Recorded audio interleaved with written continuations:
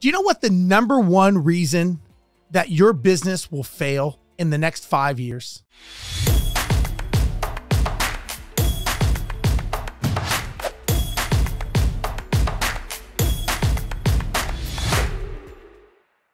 I hate to say this, but the biggest reason that businesses fail is normally it's you.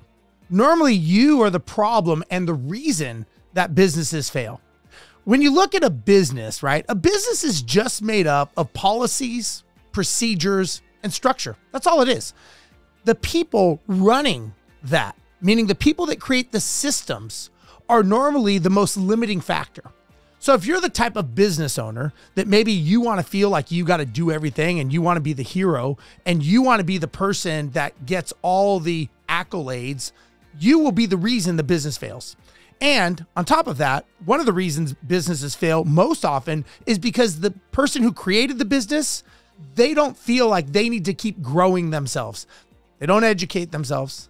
They don't do what it takes to grow the business. They're so busy in everyone else's business, trying to show everyone else what they should be doing, talking about all the things that everyone is not doing and not being accountable for, but yet you don't hold yourself accountable.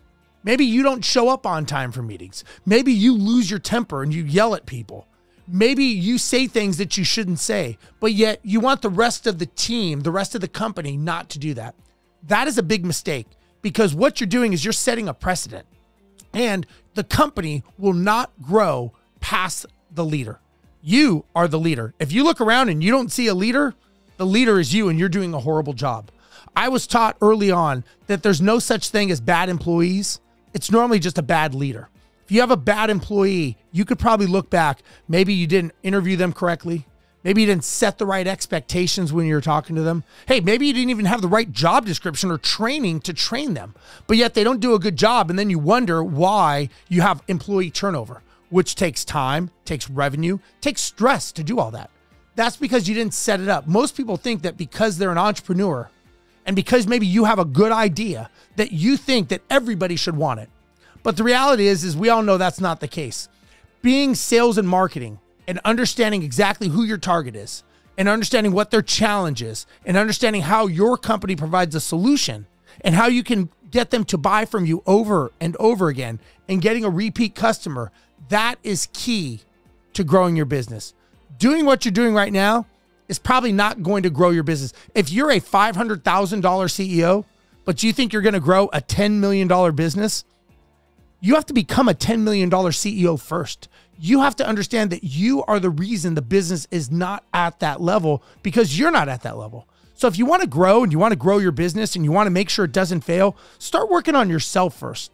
Start really thinking about what are the things that you should be doing to be successful and what are the things on a daily basis. How do you hold yourself accountable before you start holding team members accountable?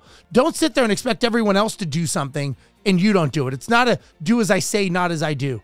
You have to be the leader. You've got to be the one that shows action, you show responsibility, and you show accountability. And that's why people will want to come work for you.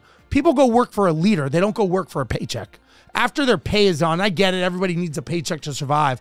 But at the end of the day, if you are not treating them correctly and you are not doing what it takes to be successful, you're not going to be that successful leader and your business will fail. So start working on yourself. Start thinking what you should be doing as the business leader and how you can educate yourself to be more accountable, to have more ownership, and you will eventually be more successful. I hope this helps.